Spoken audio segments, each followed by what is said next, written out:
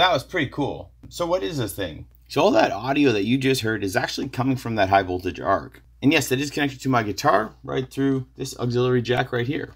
So this is my high voltage music player. This thing right here is actually just a big ignition coil from a car. And inside this box here that I designed and 3D printed is all the circuitry required to be able to make this ignition coil play music that's inputted over that auxiliary jack. So I've made multiple high voltage music players, and most of the videos I've put out about them has been on TikTok, and some of those videos have got over 2 million views. And there's been a ton of you interested wondering how I made this and how it works. So in this video, I'm going to try to go over how this works and how I made it. So before I get too far into explaining the theory behind how this thing works, I've got to give you a bit of a disclaimer that this thing could definitely kill you. And I wouldn't recommend building one, and I don't encourage you to build one. This video and any other videos I make about this kind of topic is purely for educational and entertainment. It's only for entertainment and educational purposes only. Something like that, yeah. But to really understand how this plays music, we're going to have to go through two sets of theory. And the first is going to be just how sound works in general and how we produce it. And the second is going to have to do with how we make high voltage arcs. And then I'm going to talk about how I bridge the gap between those to make this high voltage arc generator play music. So first, let's talk about how sound works. So any sound that you hear is essentially just vibrations through the air around you. This will occur when something like this little tuning fork vibrates, and it creates high and low pressure spots in the air that your eardrum is going to pick up as sound waves. And just to expand on this just a little bit further, different notes will occur at different frequencies, as you can see in this chart right here. So for example, a C4 will occur at 261 hertz. If we go up an octave, like a C5 is 523 hertz. We can go to G4, which is going to occur at 392 hertz. And we can just keep going from there. And we use several different methods to vibrate the air. We could use our voices. Our vocal cords vibrate, pushing the air and vibrations out from our mouths to make different sounds, like right now what I'm doing. We use something like an acoustic guitar where the strings vibrate and those vibrations go through the body and they just bounce around inside of that body, kind of amplifying the noise, and that's why you get that nice, loud, clear sound from an acoustic guitar. The design of it allows for those sound waves to kind of get amplified as it leaves that center hole on the acoustic guitar.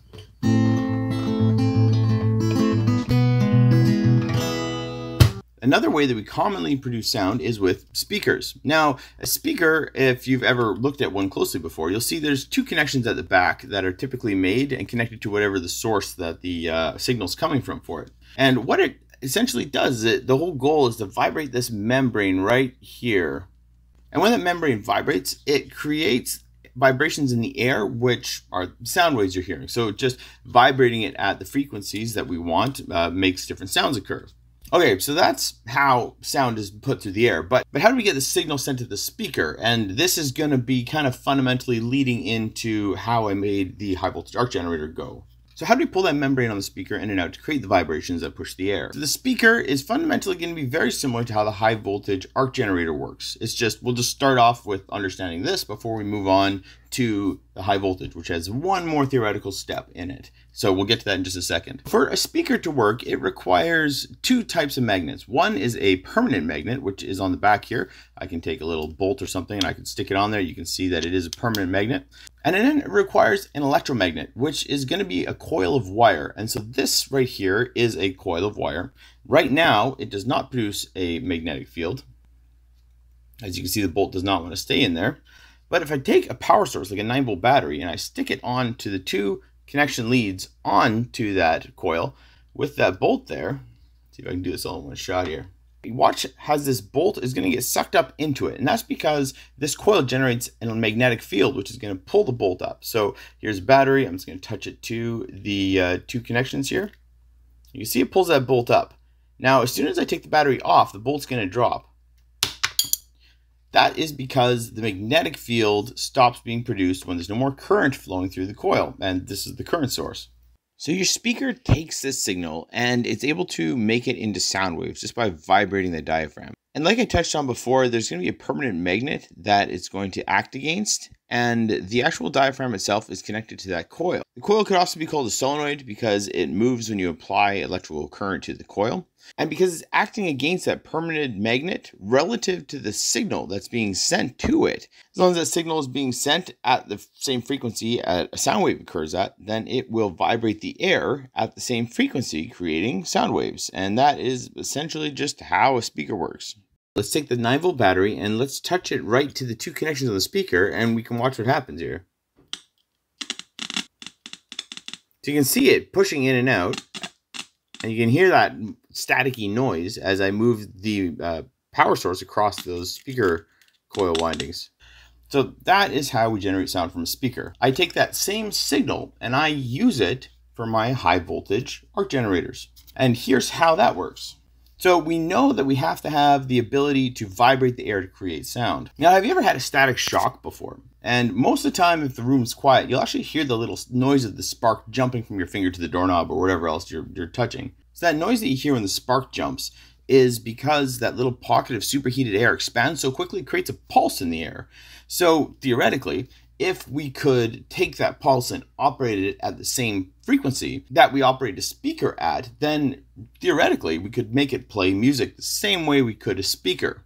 Now granted, quality is a little bit harder to control when we're talking about electrical arcs, and you're kind of bound to have a bit more of a staticky, backgroundy kind of a noise. So I wouldn't build one of these expecting to have crystal clear, beautiful sound, but I would build one just for a proof of concept. It's really cool, it's great for visuals, and for something like guitar, I mean, the distortion that you get naturally with this kind of a setup, it sounds really cool for like a rock setting. We're almost there with taking the theory that we have and applying it to a high voltage music player. We just need to have one more piece of electrical theory, and that has to do with how we generate high voltage.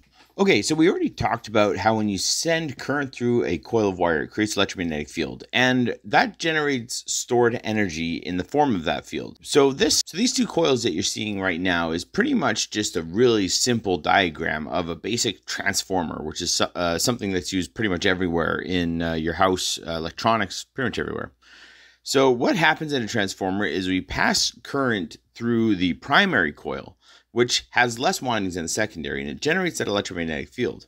So if that field is put in the proximity of another coil, that electromagnetic field will actually induce current flow in the secondary coil. And the amount of windings that we have in the secondary coil when compared to the primary will determine the output voltage. So if we had twice as many windings in the secondary as the primary, then we would expect our voltage to be doubled on the output of the secondary when compared to the input of the primary coil.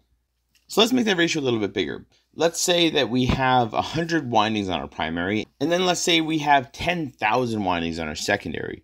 Well, that ratio is actually 1 to 100. So there is 100 times more windings on our secondary than our primary. So that means that our input voltage would be expected to be times 100 on the output of our secondary. And that is essentially how an ignition coil works. So all I did was built a circuit that takes a signal from a guitar or a piano or something, and it puts current through the primary windings of the coil at the same frequency as the audio signal, and that makes that high voltage arc occur at the same frequency as the audio signal, making the sound from the guitar or the piano come out through the high voltage arc.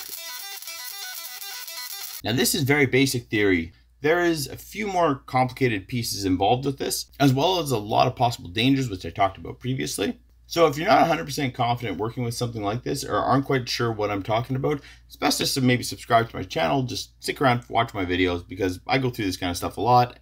So I mentioned earlier that I take that speaker signal and I attach it to my ignition coils to make it play music. Now there's one circuit I actually need to build that sits in the middle between the two, and I'm not going to show you that in this video. It will be in the next video, which is being released at the same time as this one. So it's already on my channel. You can head over there to watch it after this one.